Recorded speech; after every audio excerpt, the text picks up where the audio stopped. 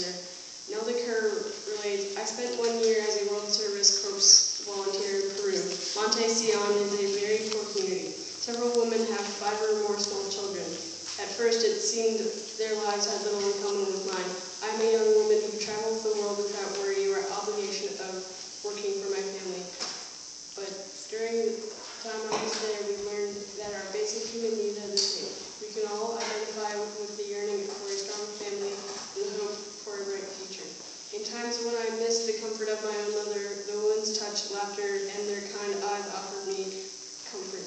On my last day in the village, we all wept at the joy we found in each other, promising that we would always carry the loving memories of one another that we found as we served Christ. Your contributions to World Ministries Mission Tithes provide missionary outreach through programs such as World Service Corps Ministry Without Borders.